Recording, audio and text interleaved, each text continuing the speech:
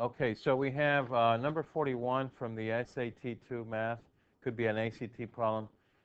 Working together, part 2, number 41 on the test says that Claire can complete a spring cleaning job in 5 hours. That's working alone.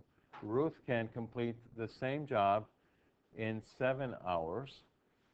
And if Claire works for 1 hour alone, so she has a head start, works by herself for 1 hour, and then Ruth joins her to finish the cleaning, what is the total time that it takes to complete the spring cleaning? Well, first of all, since Claire got a head start and she worked for 1 hour, and in 5 hours she would have done the whole job by herself, she already did 20% of the work.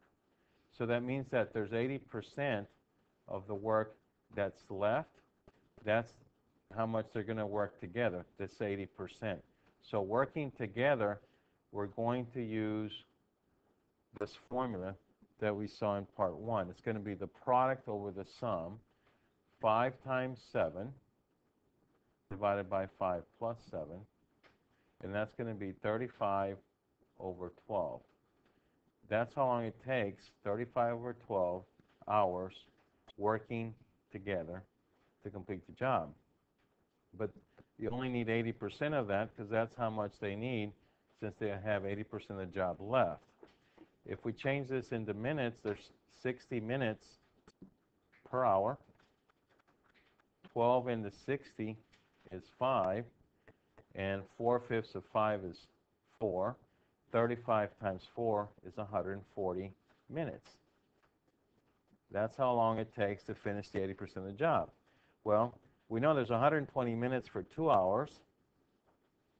So you have 20 minutes and 2 hours. Okay, and that's 80% of the job. So some students will be quick to pick answer B, but that's incorrect. The answer is not 2 hours and 20 minutes. Why? You have to add 1 hour because remember that Claire already worked for 1 hour and you want to find the total time.